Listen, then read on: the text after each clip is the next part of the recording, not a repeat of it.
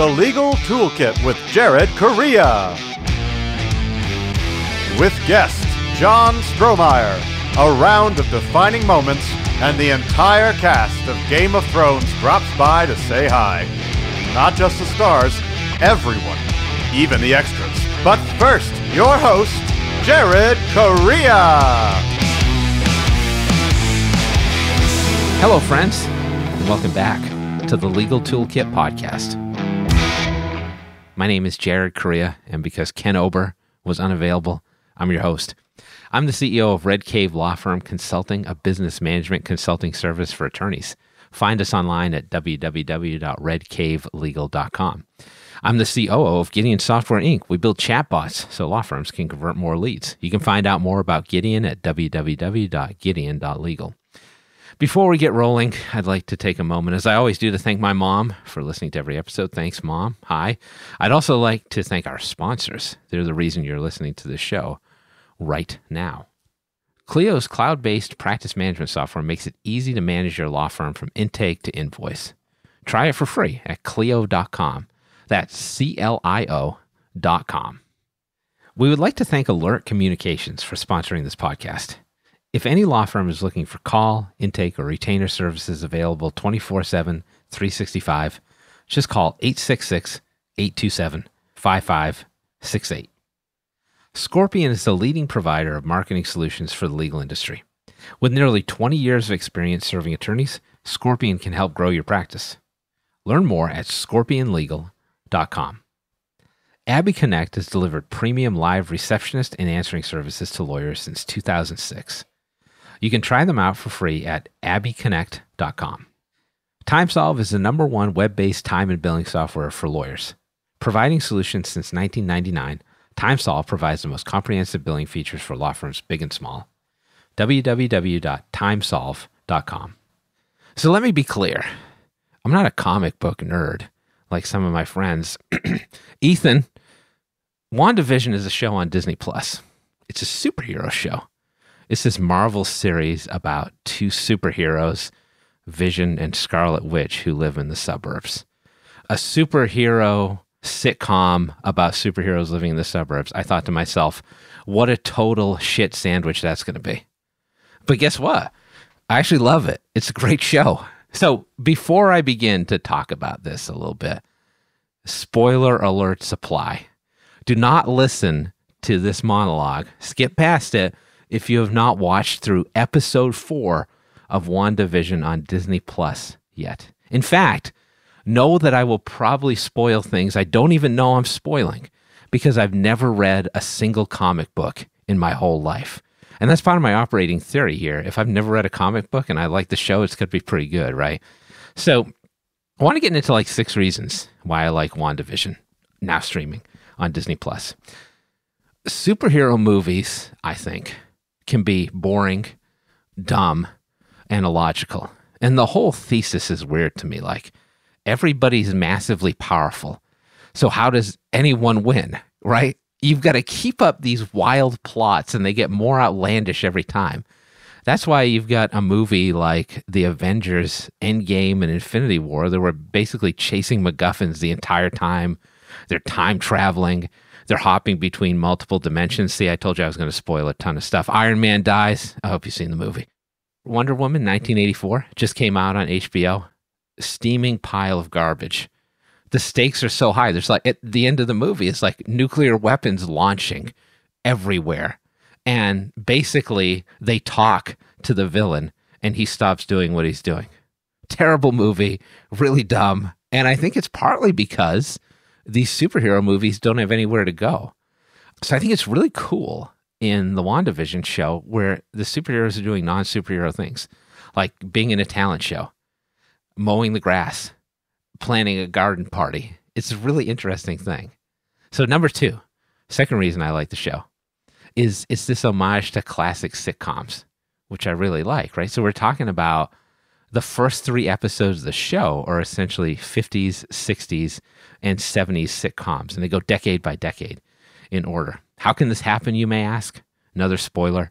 The show is set in a fake town in New Jersey called Westview, and it's called a Westview anomaly. because Scarlet Witch, whose name is Wanda, has like this power to like bend reality. So they can do literally anything they want in this segment, which is great. So the sitcom details are like perfect. It's amazingly spot on what they've done here. Like the furniture, the clothing, the jokes, the dialogue. It's great.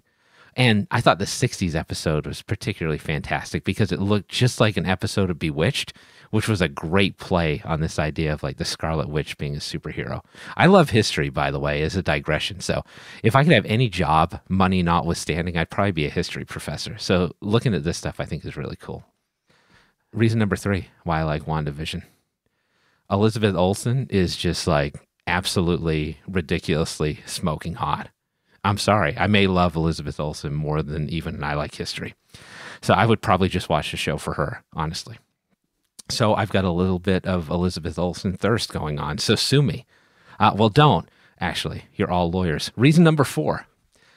I think they keep the good parts of the Marvel movies. So one of the reasons I like the Marvel movies better than other superhero movies is because they're actually funny. They don't take themselves super seriously.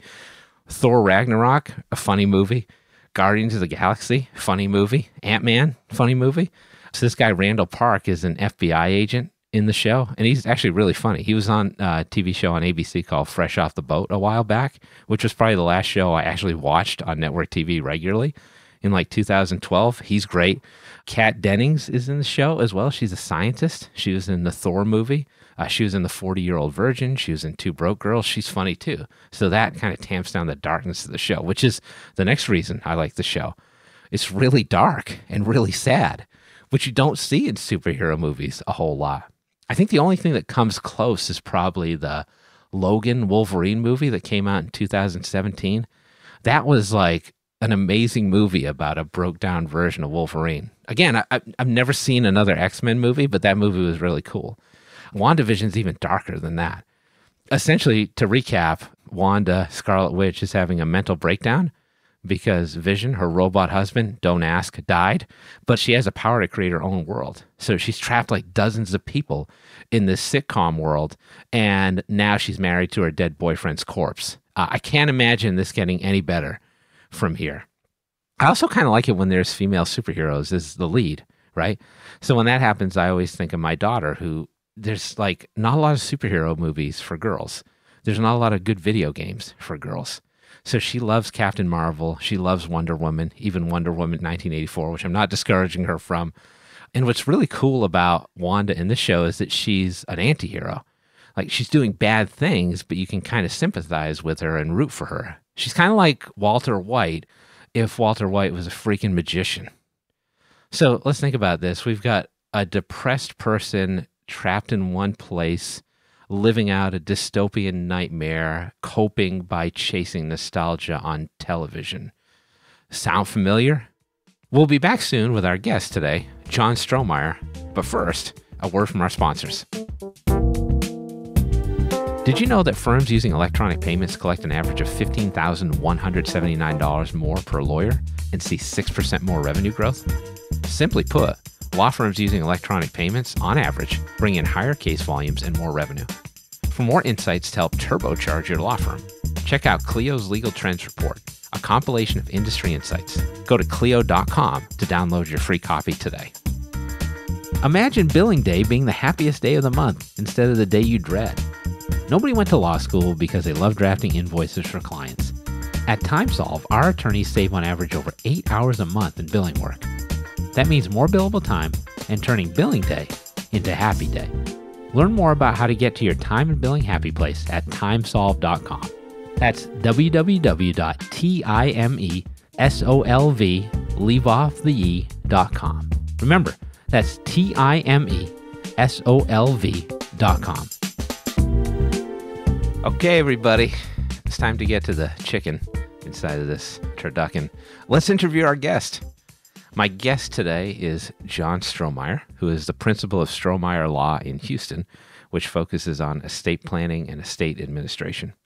John is also the host of a great podcast, the 5-Star Counsel podcast, which you should take a listen to. John, welcome to the show. How are you? Oh, thanks for having me, Jared. I'm living the dream this morning. Podcast on podcast. We finally finish our home and home. We did it. It took me a lot. So I was the one that delayed the home and home.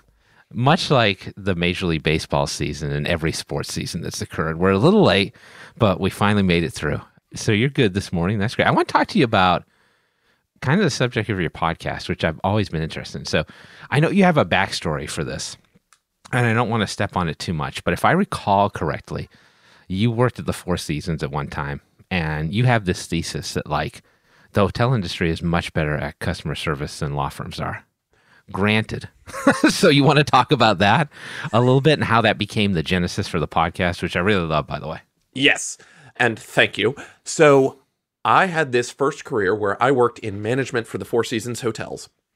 And so I left college. I wasn't ready for law school, needed to do something other than be in school for a few years. So started working at the Four Seasons in Austin, was front desk for a year. Then I ended up getting promoted, and I was the night manager of the Austin location for 3 years, which was great.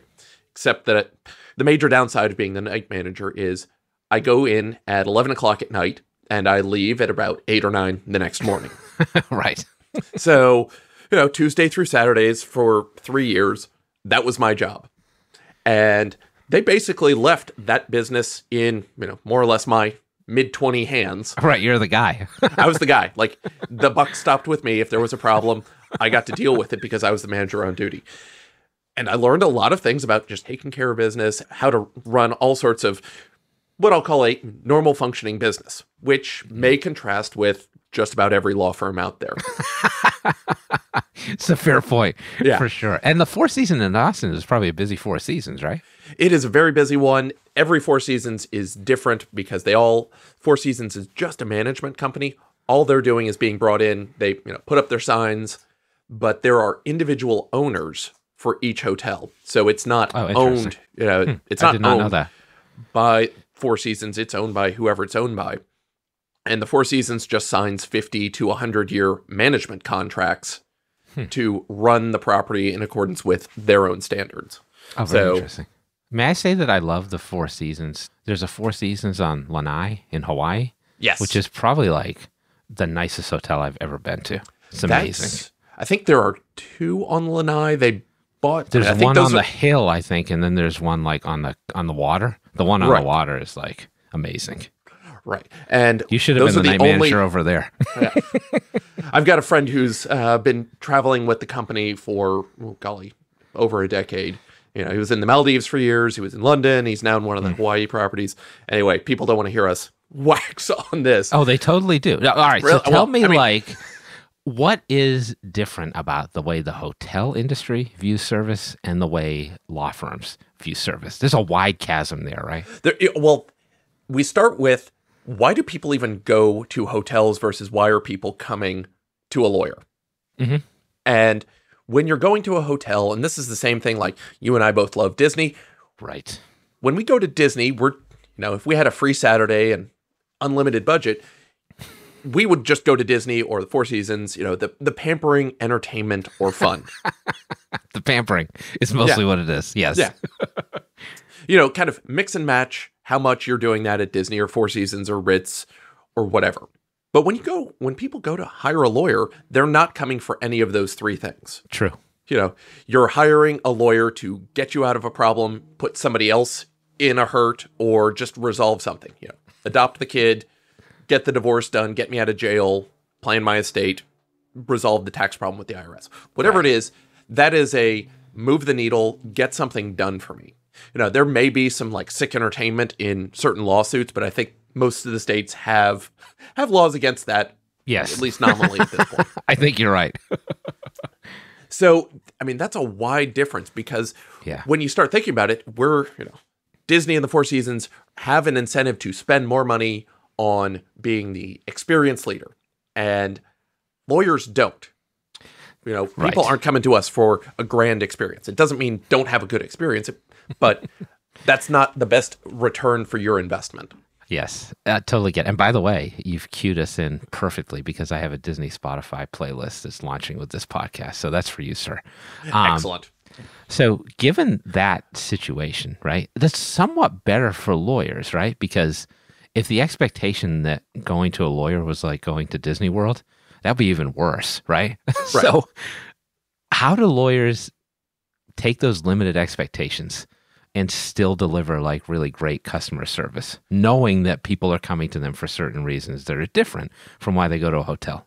Exactly. So think about it this way. Experience and service are related. Service is what the business does to deliver for the client. And that includes things that the client's not going to see. So things that wouldn't be included in that received experience. So when you run payroll, that's part of the service of how you deliver things because you got to pay people. Mm-hmm. But clients don't care how you run payroll, whether it's ADP or Gusto or any of them. Like, they just don't care. Right. That's not part of their experience. And so making sure we kind of recognize the difference between experience is what the client is getting, but that is related to what the business is shooting out with their service. And not everything that goes into experience is going to help. So I remember I was at a conference a few years ago where there was a family law attorney who was just so proud of herself. You know, whenever a new client comes in, we ask them what their favorite drink is. And if we don't have it in the fridge, we will run out to the store and get it. And I was just thinking to myself, that is nonsense. I don't believe you right now. I kind of don't believe it either. Yeah. I'm like, I'd like a Shasta. And they're going to be like, what? I'd like some diet Fresca. And here's the thing. If you tried that at a Four Seasons or a Ritz or anywhere else, they will say, we're very sorry, we don't have your diet Shasta or whatever it else. Curses. Like, they're not going to run out and grab it. They'll offer you the alternatives they have on hand, but they're not going to run out and do it and buy that just for you. They just, like, they've got a business to run. They're going to do the things they can do. They can, they've got a bar stocked in the back. They can make something close. Yeah. Yeah. But, like, don't get wrapped up in, oh, we've got to have this drink menu, or people aren't coming to us for that, because then kind of the natural progression of that is, well, if this law firm down the street has a drink menu, we're going to have to outdo that. If clients come in the morning, we're going to have an omelet menu. Right. I can get tab from the law firm across the street. So given that situation, like, it sounds like lawyers could actually go too far in terms of service. So is this more about like establishing a system with rails that you can follow? Right. It's about recognizing what are people paying for from you, and then don't get distracted with the kind of red herring products of drink menus, of, if you're a family lawyer and you're focused on adoption or divorce or whatever that is, don't get distracted with the companies that are saying, well, we can help you bolt on business formations. Like that's a red herring distraction.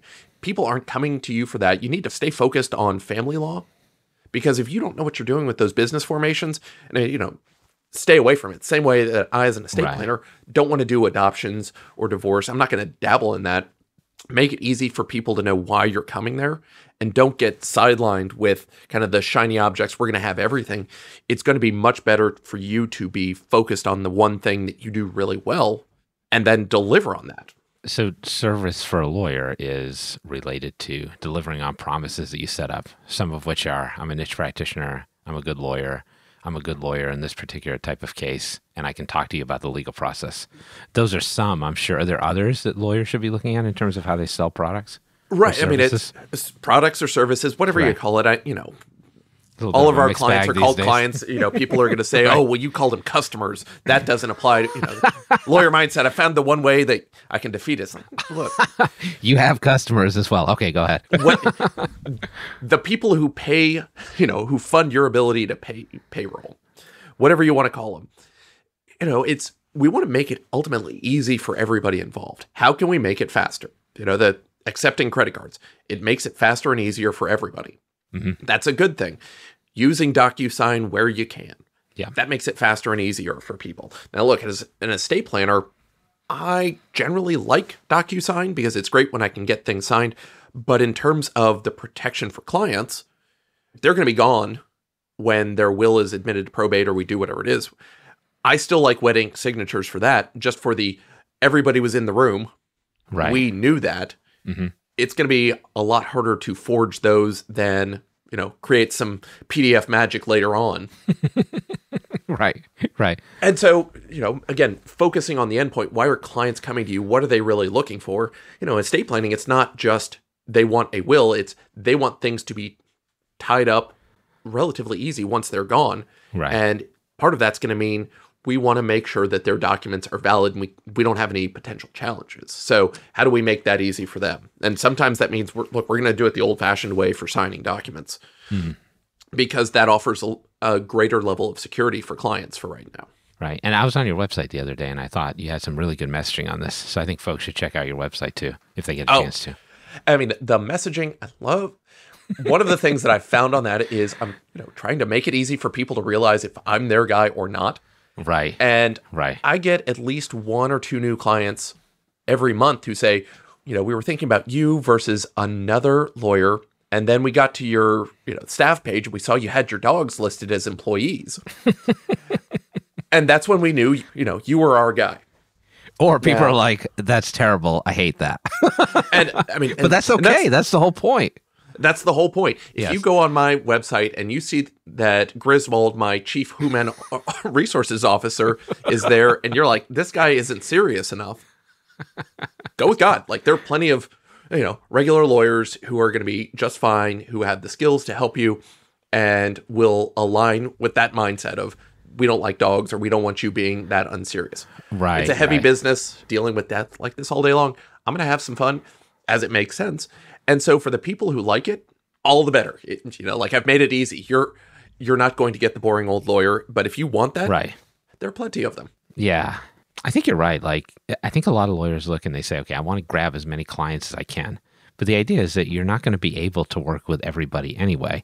So why not make it easy for people to make that choice? All right. Like, I want to ask you one more question. And this is what we try to do at the end of each interview segment. Like, say I'm a lawyer. I've been listening to your conversation and I'm like, man, customer service, it sounds like a good idea. I think John makes a lot of great points. I don't even know where to start.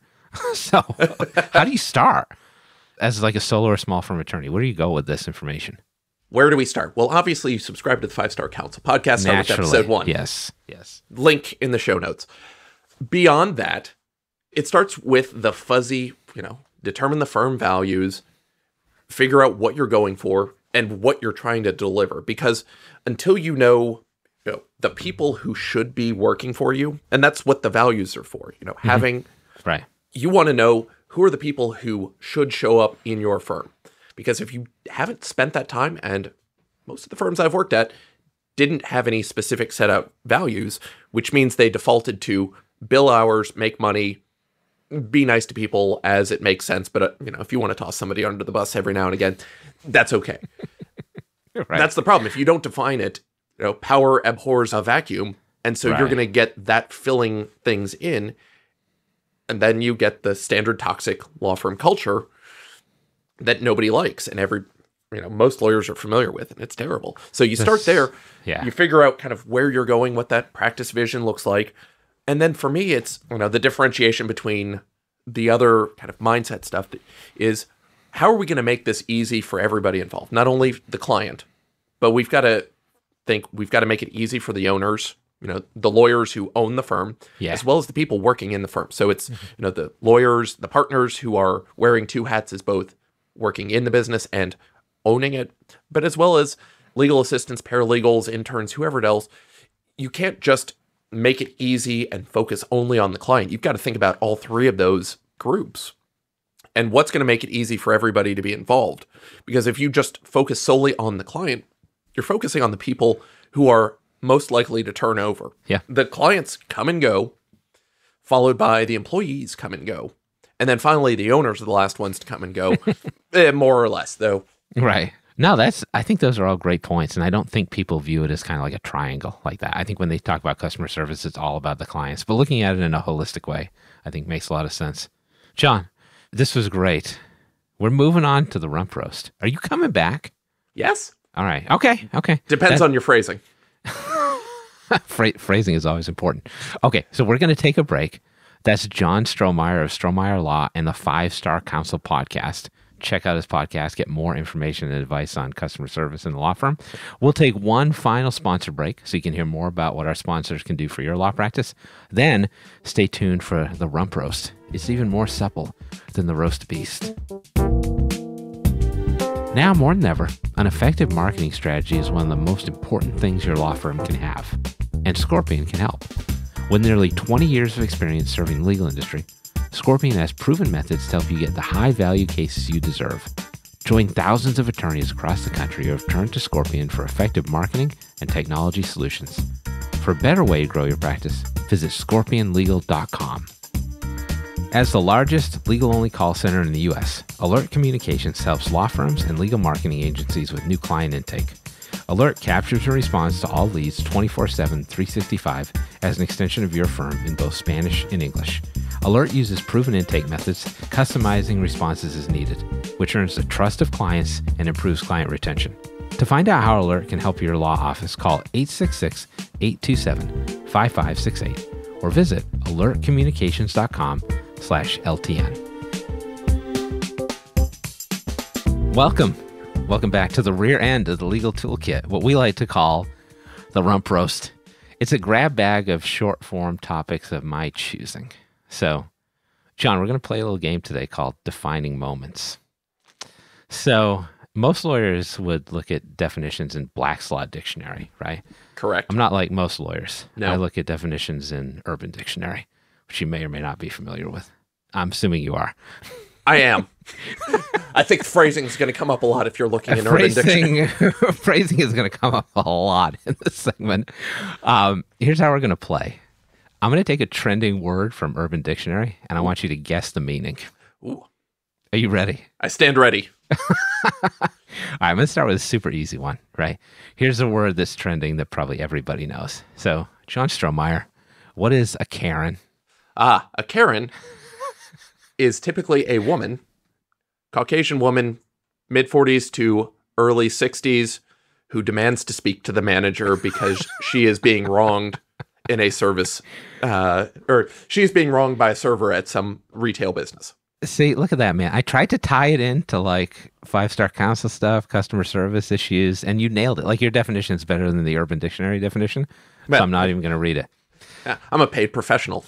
Urban Dictionary just comes from anybody on the internet can throw in any garbage there. Come on. That's right. All right, I'm going to make it a little bit harder now. We're going to delve into some more interesting territory. Okay.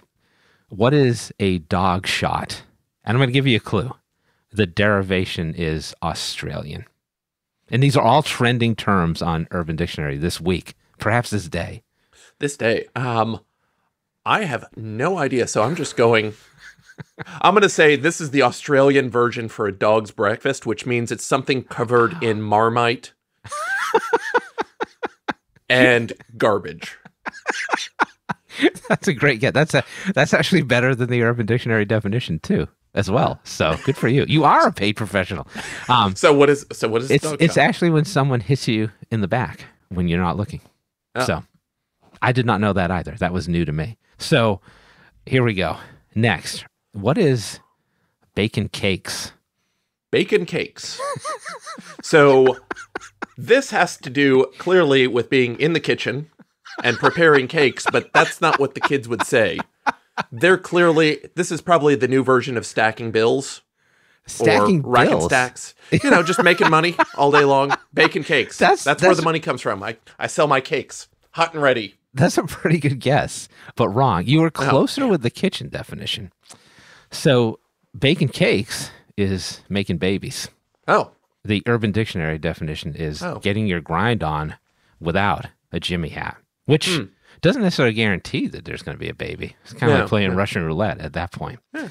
So I learned something new today. You learned something new today. All right. Ready for the next one? Let's go. All right. What is Edward 40 Hands? Again, trending on Urban Dictionary today. Edward 40 Hands. Edward 40 Hands is the gift that keeps on giving. This is a drinking game where you duct tape a 40-ounce bottle of malted liquor into each of your hands, and you cannot untape them until you have finished the bottles. This stems from Edward Scissorhands. It is a great way to embed shards of glass in your hand if you are not so careful. Oh my God, John, you're a beast. You are crushing the Rump Roast better than anybody ever has. That is exactly spot on. Although the idea of drinking 80 ounces of malt liquor makes me want to die, frankly. Oh, dude. What would your choice be? I'd probably go with like Old English or something. I don't even know if it matters. You know, the only way out is through. Through death. Yeah. All right, I got another one for you. This is one that I did not know. Again, trending this week. What is knockin'? Knockin'? Can I get a spelling on it? Oh, yeah. Knockin with a little apostrophe at the end. Oh, that's just yelling at somebody, you know, blowing up their phone. All right, good guess. Good guess. It is actually the act of trying to convince a prostitute that you would be a better pimp for her than her current pimp. So it's pimp upgrading, essentially. Huh. Which I did not know was a thing, but apparently Look, you always got to make sure you spell it, you know, upgrade with a double D. Right. John, well played. That's all the definitions I have. Oh, I'm out. There we go. Although I'm kind of tempted to go back on Urban Dictionary and look for some more now because you're so stupendous. I mean, I keep my ear to the street. There we go. Clearly, I'm Nose to the impressed. grindstone, ear to the street. Thank you, John. I appreciate it. You've been a great sport. Thanks for coming on today. Seriously, it was a lot of fun having you. A lot of fun. All right, so everybody, that was John Strohmeyer. He's a proprietor of Strohmeyer Law PLLC in Houston. He's also the host of the 5-Star Council podcast focusing on customer service and legal. Go check out his show. The link's going to be in the show notes. And that, my friends, will do it for another episode of the Legal Toolkit podcast, where, as it turns out, we're all living in a simulation.